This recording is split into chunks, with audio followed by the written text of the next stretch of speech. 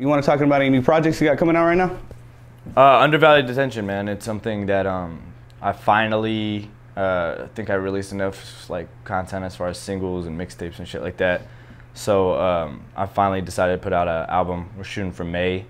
Went with the title Undervalued Detention. It's gonna be like 10 to 15 tracks. I still haven't decided, but I'm really excited, man. I've been recording everything at Lit Up AV actually. So do you have any singles on there you like the most? Wax. Yeah, man. There's a song called Blast Off that I think is wild. I think I switched my flow up on there a crazy amount of time, and I'm excited to see how people take that diversity. I think it's been a long time coming to like showcase like what the new style is, and I think people are gonna be blown away by it for sure. Would you say it's got more solo tracks on it or collaborative tracks?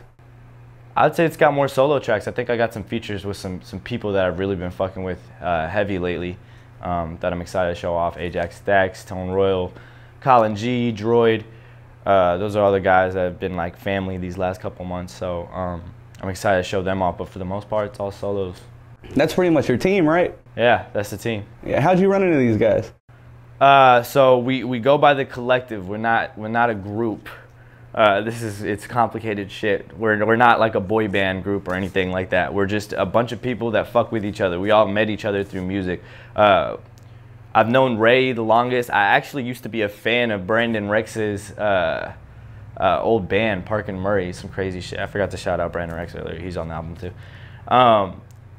But I was a fan of Brandon Rex. I met Ray at a party. We started freestyling.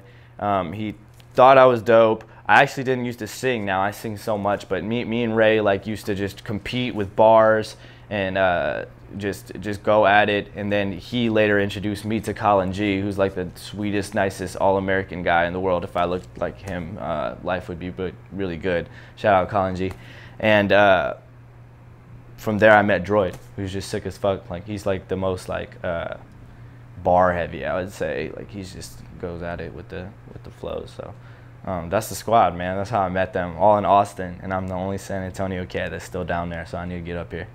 Yeah, man, I heard some of your old music that you did with Ray, and it was completely different. It was like you were just spitting bars. You sounded like some New York style. It was crazy. It was cool. Yeah. But now you on some singing stuff. You caught up with the times. I feel you. Man, my parents used to make me sing when I was younger, and I just hated it. Like, I just felt like, okay, so I have so much respect for art. So I was around so many singers that were just singers. Like that's all they did. So if I didn't have that vibrato, if I couldn't compete, I just get in my head and I'm just like, why am I singing right now amongst these Whitney Houstons and Mariah Careys and Justin Timberlakes?